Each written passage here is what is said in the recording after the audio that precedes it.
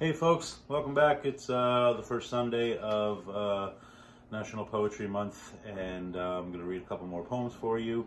Hope everybody's staying safe and clean, and making sure they're staying inside, and washing your hands and all that fun stuff that I've been talking about the last couple of days.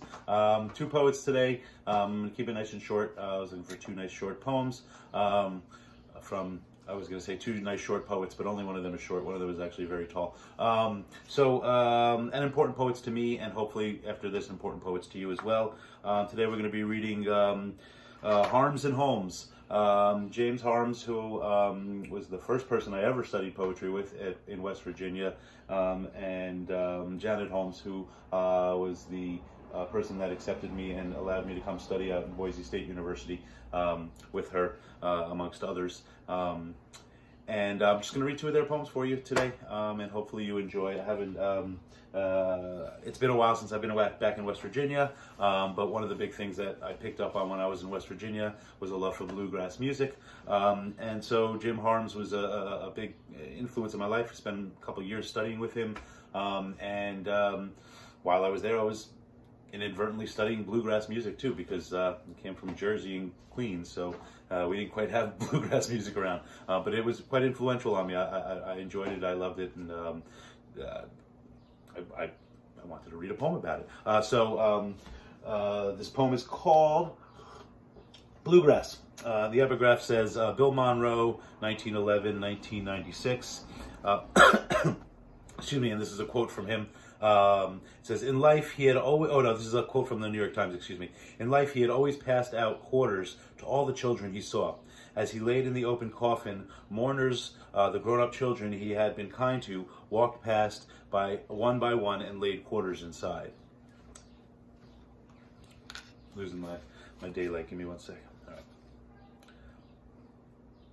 How many find a way to make a word their own, to bend it into slow silence? How many find a name for who they are outside the space of the breath surrounding Bruce or Bob or Bill? In a small community church of pine slats painted white, a line of children has grown into baffled nicknames.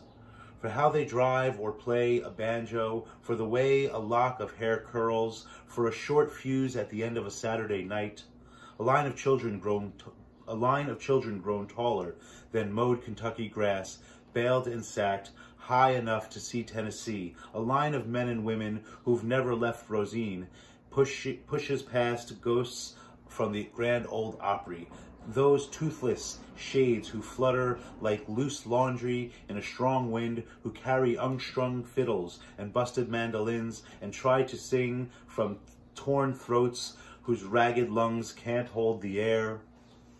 The children of Rosine step past the rack of Nashville to drop coins in a coffin. And though it can't be so, they hear their names as they lean down, how he always gave them quarters and sang their lives, sang exactly who they were, called them by their given names, John, Louis, Betty, Sam. Not speed or twang or curlicue or rage. They lay their change in the felt beside his hands and listen, though there's not a ghost in sight with wind enough to sing. But somewhere, a broken Philco plays on a sunken porch. A car radio carries on through the wreck is, excuse me, back up a second. But somewhere, a broken Philco plays on a sunken porch. A car radio carries on, though the wreck is smoking, the body crumpled behind the wheel. As if a few notes swallowed hard long ago are now songs, sung from silence, like the sky at dusk, how it seems to lose its blue to black. The color of daylight has fallen from heaven, has landed in the grass, the bruised blue grass. James Holmes, West Virginia.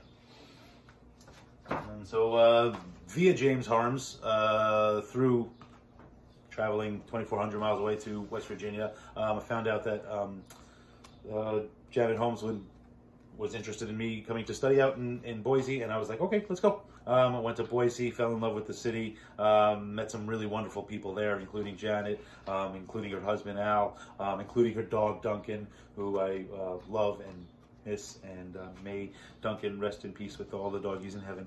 Love the little guy. I wanted to read one of her poems. And so a poem that struck me when I first got out there was this poem here, because well, the voices were interesting in the poem, and there's a little dog in the poem as well. So I guess I'm always going to like that. Excuse me. It's funny because we used to talk about in grad school not writing cats and cat poems and dog poems, or Tom Trusky cat poems or something like that. But screw it. They're going to be in my poems whether I like it or not. And I want more dogs in my poems. I want more dogs in my life, but I'll take one for now. All right. This poem is called The Blue World by Janet Holmes. There, says the guidebook, they live in peace all winter. Tunnels glowing glacier blue. In the short afternoons, the worst predators gone, gone, gone. It's frozen, but under the snow a paradise of shrews, 13 lined ground squirrels, deer mices, voles, who feed for months on the forest floor. There's no wind. The air warms in narrow channels. Silence. Silence. True, some scrabble up to the crusted surface, discontent with the crystal walls, the delicate ice-carved rooms. True, the great gray owl hears its prey through the 3-foot snow wall. Slim weasels negotiate a maze. Danger even now. A vole emerging in the winter trail surprises a lapdog out for its walk, whose dormant instincts quickens, who seizes it, shakes it dead. Drop it, girl. Good girl. We pass the fresh crater of a squirrel maid, having exited a high branch, and its quick prints off. Its quick prints off to a different safety. So comic. A pratfall? Here, my love. Something to make you laugh. No, no, no. I'm happy, honestly. Light, filtered in blue, soften, and all afternoon through cold walls. Really, I am. See? I'm smiling. Thank you, Janet. Thank you, Jim. Again, I keep saying Happy National Poetry Month, but enjoy National Poetry Month. Take care.